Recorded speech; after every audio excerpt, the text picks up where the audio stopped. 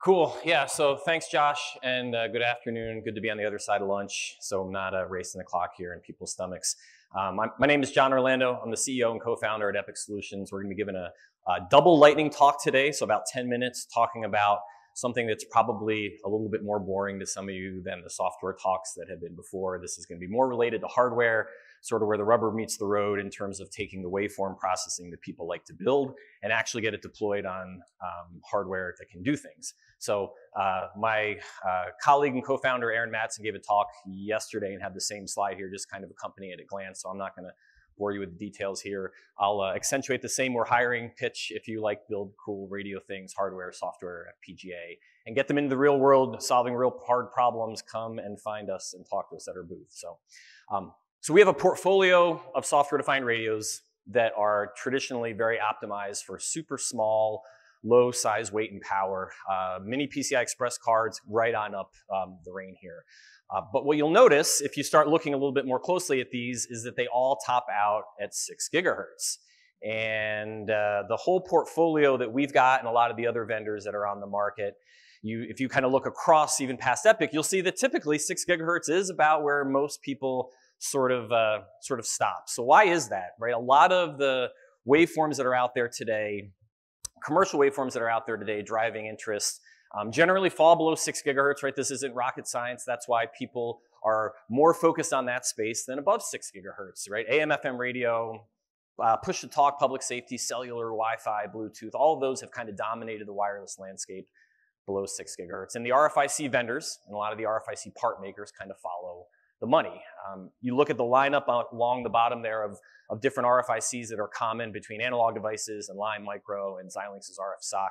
They all generally kind of stick to this universe of 6 gigahertz and below operation. But the times are changing, and the needs for being able to support above 6 gigahertz are rapidly coming upon us here, thanks to a few commercial changes that have happened in the last year or so. I'll say specifically related to Wi-Fi 6E and kind of the upcoming changes related to Wi-Fi 7, as well as some of the 3GPP work that's happening to be able to further extend frequency bands. The talk yesterday on detecting 5G cells talked about millimeter wave, which is much, much higher in frequency, right? 24 to 52 gigahertz and soon to be 24 to 71 gigahertz. But there's a lot of interest, right, dipping right above 6 gigahertz here with Wi-Fi and LTE both, and 5G both supporting needs for bands that'll be dealing with the 6 gigahertz nominally to just north of 7 gigahertz in the near term. And this is in addition to the other signals that you would typically find in these ranges, right? If you go looking, parts of the X-band and KU band, right, normally reserved for satellite communications and radar systems and other things that kind of play up there more nominally. We're going to start to see a little bit more of a progression of vendors having to make hardware that can support these frequencies to make sure that we have solutions. And a lot of investment has happened to make SDRs that are working sub 6 gigahertz. So how do you think about keeping that investment without having to redo everything, right? The traditional approach here is basically to say, great, we've got our sub 6 gigahertz SDR. What if we just put a block RF converter sitting in front of it that basically takes those higher frequencies, whether it's 12 gigahertz, 18 gigahertz, whatever the case may be, down convert them in analog terms to something below 6 gigahertz. And then from the 6 gigahertz SDR perspective, it's just tuning to whatever that intermediate frequency happens to be, whether that's at 2 gigahertz or 3 gigahertz or 4 gigahertz. Same exact idea works on transmit. You can basically use your sub 6 gigahertz SDR and transmit at some frequency below sub 6 gigahertz at nominally an IF and use a final block conversion stage to be able to move that up to a higher frequency.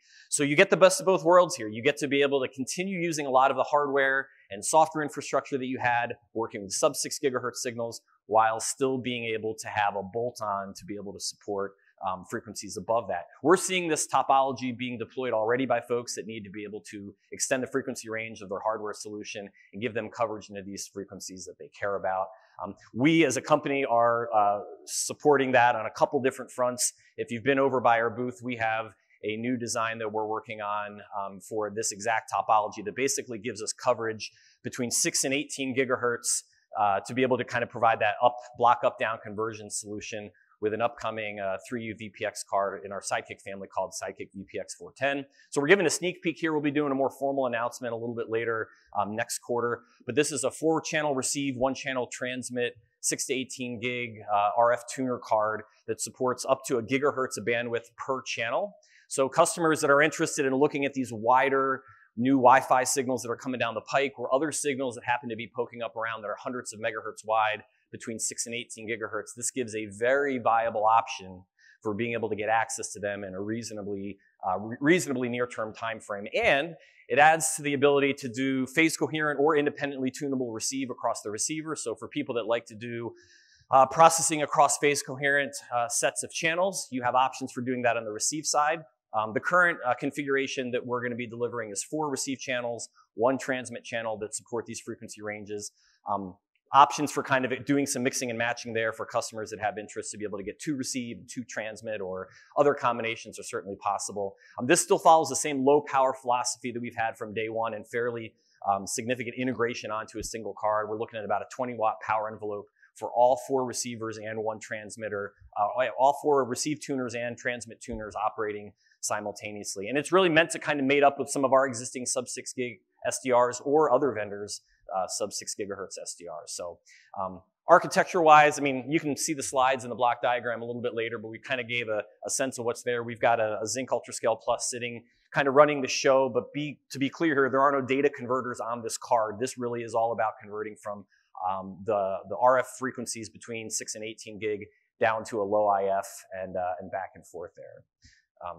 A natural question that usually comes after this too is, well, what do you do to go above 18 gigahertz? If you notice the block diagram that we had previously, or in the picture, there's sort of this module concept that slaps into the main carrier. That module in its current form supports the 6 to 18 gig conversion, extending that to get up to millimeter wave so that we have accessible, usable, smallish form factor hardware that'll cover up to 24 to 40 gig, or 24 to 52, or 24 to 70, wherever the 3GPP folks land with their extensions to the millimeter wave cellular.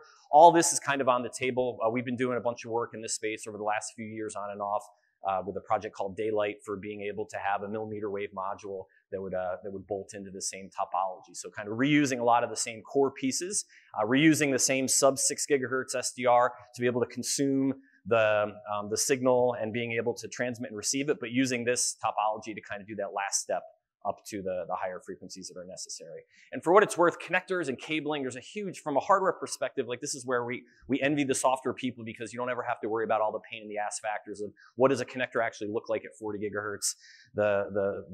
I think the hint there is that it's a different universe entirely than what a lot of the sub-6 gigahertz people are used to thinking about, but it's a necessary evil to be able to support it and figure it out. So kind of takeaway here is, if you're interested in pushing some of these boundaries and looking at higher frequencies and doing some interesting work around not just the signal side there, but also the hardware that's going to enable it, and it's going to get out into the wild and be able to support some of these use cases, come talk to us. We're doing a lot of work across this entire domain of not just building the hardware, but bringing the software on top of it and getting solutions out there into the wild. And we'd love to be able to chat with you going forward. And that is my lightning talk. Thank you so much again for having us here at GRCon. And if there's any questions, I guess I could take them quickly, but I know there's a bunch of stuff teed up. Any questions for John? It's super exciting stuff. Cool. Awesome. Cool. All right. Thanks, John.